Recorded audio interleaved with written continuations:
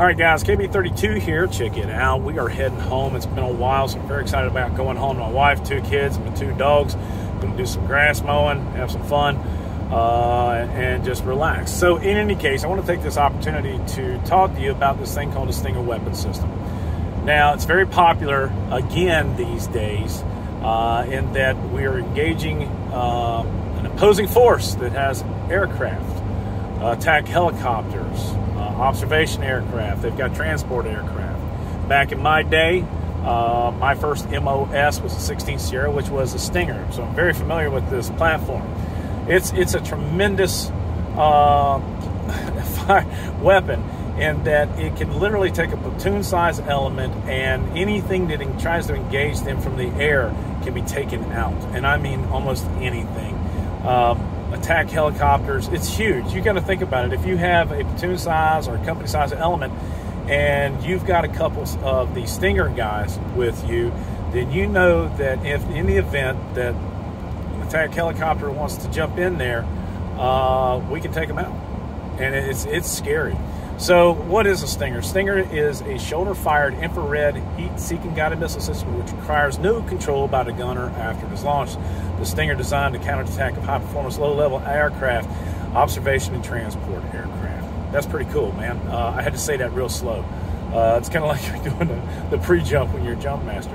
So, all right. So anyway, yeah. So my first assignment was I was in the 82nd Airborne Division with the 3rd to 4th 80A Bravo Battery. Bravo Bulls. Yes, I remember those guys. What we did is we provided short-range air defense, SHORAD, to all the infantry units. So when we would jump in, as a matter of fact, I was part of the guys that developed, and well, I didn't develop. They used us as test dummies, threw us out of airplanes with these Stinger platforms just to make sure that we could jump out safely and land safely, and the system itself wasn't hurt. It's a really cool deal. So fiberglass tube. It's got a detachable handle. Battery system. Back in the day, they had the IFF, identification friend or foe. I don't even know if they use that anymore, man. I got out of the Stinger business back in 1991, 92, and transitioned over to 11 Bravo. Don't know what I was thinking. In any case, so you fire this thing from the shoulder. It has a heat-seeking seeker in it, General Dynamics. And what it did was it'll lock onto an aircraft. Now, the difference between like a Red-Eye, which was a predecessor to the Stinger, is that the Stinger was not affected by flares. So one way or another, it was able to identify, not be cheated out by the signal there. I don't know if that's the case still now. I'm not sure. But I will tell you this. The rule of thumb was if you could see it, you could shoot it. So I'm just going to leave it at that. I was very fortunate that if any of you guys were in the 82nd Airborne Division or the 18th Airborne Corps, if you remember back in 1990, the Russian Defense Prime Minister, Dmitry Yezhov, paid a visit with his whole entourage to Fort Bragg. And I was one of the lucky individuals, along with one of my other buddies, Ron, was designated to demonstrate the Stinger. So we actually had a day that we gave us a Stinger to practice with, which I mean it was a live Stinger. They shot the ballistic aerial target called a bat up in the air, boom. And then on the second day, they pulled all up in the line. And I remember Sergeant Major McBride, that was Johnson and Steiner were all there.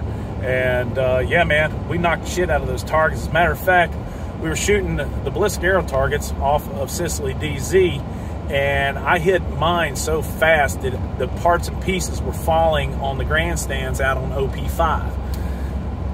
Wow. Brings back memories, man. What a great day. So anyway, the Stinger is an amazing piece of weaponry that can turn the tide of a battle very easily. So it was just one of those things. And I tell you what, man, it was really neat. You actuated it, you hit the engaging bar, elevate it, lead, do whatever you had to do, pull the trigger, and that thing had an ejection rocket. Boom! As a matter of fact, I got one sitting around the house somewhere, and I was able to keep it. It kicks out about 27 meters, and it's gone. Thing's bad as hell. I have a friend of mine who actually has the video of us doing that live fire, and I got to get hold of Ron. So in any case, I just wanted to give you guys a quick run through of what a Stinger is, man. It's quite heavy. When we had to roll with the guys in the infantry, we had to man pack that thing, carry it everywhere we went. And I carried one. My gunner carried one, and it was I would say that I'd rather carry an M60 than a damn Stinger any day, because it's just so long and awkward. But it is the ultimate in firepower. And after you got done shooting your Stinger, guess what? You became an infantryman just like everybody else. And that's the end of the day. So with that being said, guys, I hope this was entertaining. Oh, just an upcoming video. I do have the Econ rifle, the medium build, and the premium build. I've got 4 to 16 scopes on each one of them so that we can take them out. I want to shoot a 55 grain, 62 grain, 69, and a 77 through each one of them, just to see how the barrels relate to one another, because you have I've got the Hansa premium barrel on there. I've got a Blisk Advantage, just a military profile, and then we got a Bear Creek Arsenal barrel, which, if you remember, a long time ago I did a test on that guy, the 77 grain, and shot a sub in my way. It was really impressive. Well, with that, that's the Stinger weapon system. Man, what a great time I had with that. It was really neat. We have to travel all over the world with that thing. So with that being said, guys, if you like the video, please give it a thumbs up. Subscribe if you haven't done so. Support the red, white, and blue. God bless America. God bless those men, women in uniform. 24/7 for our freedoms. Freedom's not free. I'm out of here. Y'all be good. Peace.